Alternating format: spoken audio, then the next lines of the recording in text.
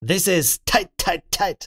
Hello, my friends, and how are you doing? Today I have two amazing things for you, so let's get started right away. So the first amazing thing I want to show you today is X-Portrait 2. Now, this is not released yet, but what you can see on the screen is how this can animate faces, and you can see how massively expressive this is, because one of the biggest details you have with Stable Diffusion, with AI image generation, and especially video generation is the emotional expression of the faces. And here, as you can see, that actually works fantastic because it is using the tracking of a real face and then replacing it with images like that. And of course, if you check out the website, they have multiple examples. Now you can see the input image on the lower left, you can see the input video on the lower right, and then how this is converted into an actual video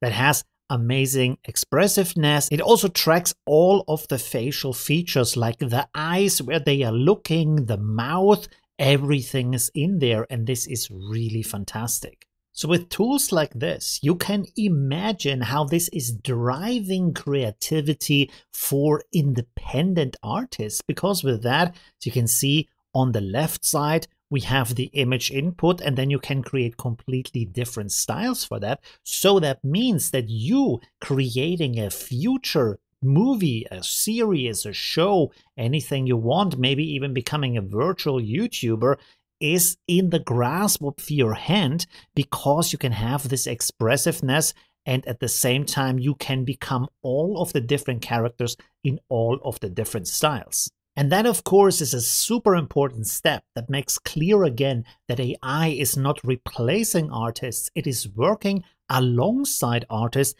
and especially empowering independent artists to do more with their skills and their creative ideas. Let's look at the next thing I want to show you. And that next thing is Detail Daemon. Installing this is very easy. Grab the domain up here and you copy that, and you go over to ComfUI, and then you have your manager here on the right side. Click on that, and here you have install from Git URL. You click on that, you put the URL in here and click on OK, let it install, restart ComfUI, and that's it. Now, this also includes example workflows. You can see right here, when you click on that, you see you have different workflows here that show you different ways to use that. That is pretty useful.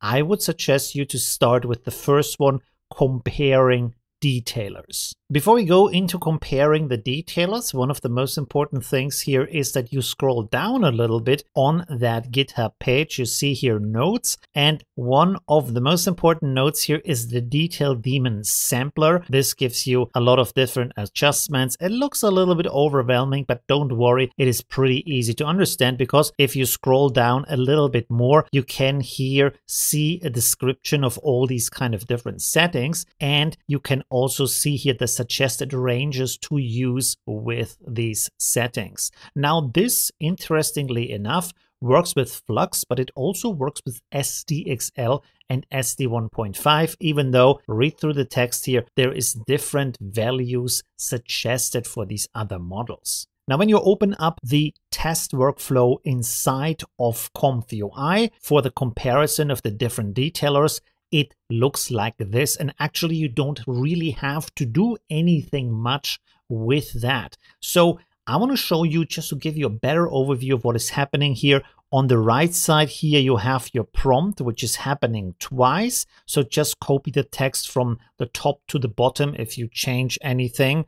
And then you have here right next to it the amount of steps in case you want to change that. The rest of the settings you can basically leave as they are, unless you want to, of course, change here the resolution of the image with the empty latent image. So here we have the size, and then here we have the different methods. Now here we have two nodes that look very similar. You might be confused by the second one, what it actually does. And the only thing it actually does is show you that graph down there. And this is basically telling you how the noise is basically adjusted during the steps of the creation. So during the steps of the flux image creation, or also SDXL and SD 1.5, the amount of details is adjusted over time with the amount or the steps of the generation. And here you can see right now we have basically this kind of even amount over most of the steps. This is either rising or lowering over time. You can adjust with that if you want to have the details, more details at the beginning with the bigger, rougher details, or more details at the end where the smaller details are.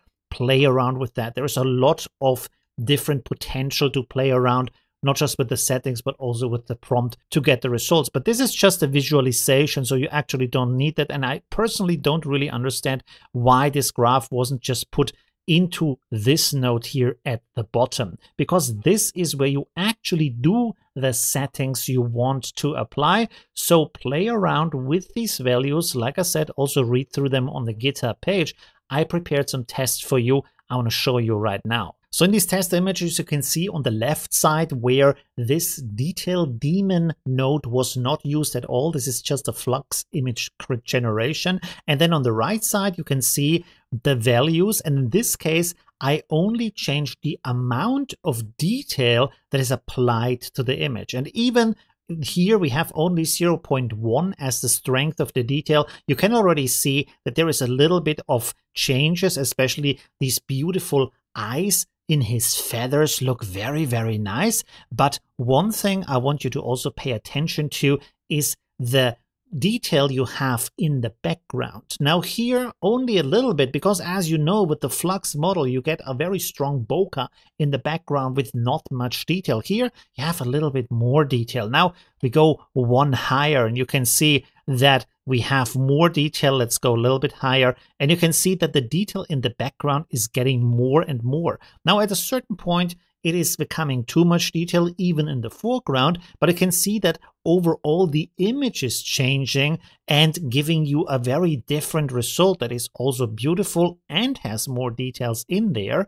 And when we go stronger and stronger with that, at a certain point, it kind of gets overpoured. It has this kind of extreme exposure that makes the things a little bit too bright.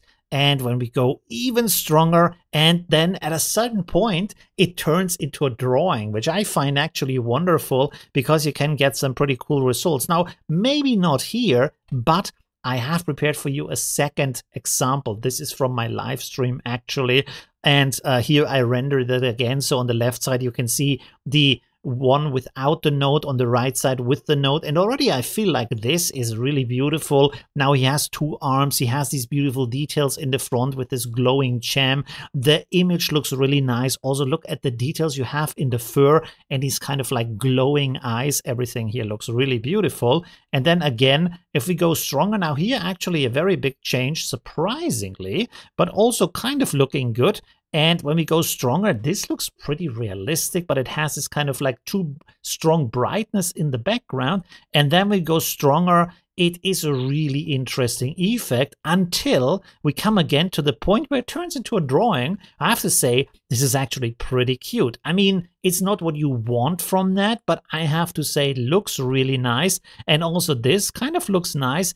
It reminds me a little bit of the people who lives in the sewers in Futurama, but overall, yeah, it's just very cool what you get. Even though this is an error, I'm pretty much in love with that. And here you have the strongest version, which is very, very end of the worldish, but still pretty cool. So when we go back to the workflow, you also have two other methods down here, which is the lying sigma sampler. And here you only have 3 values, which is maybe a little bit easier to understand, but maybe also a little bit more difficult to control.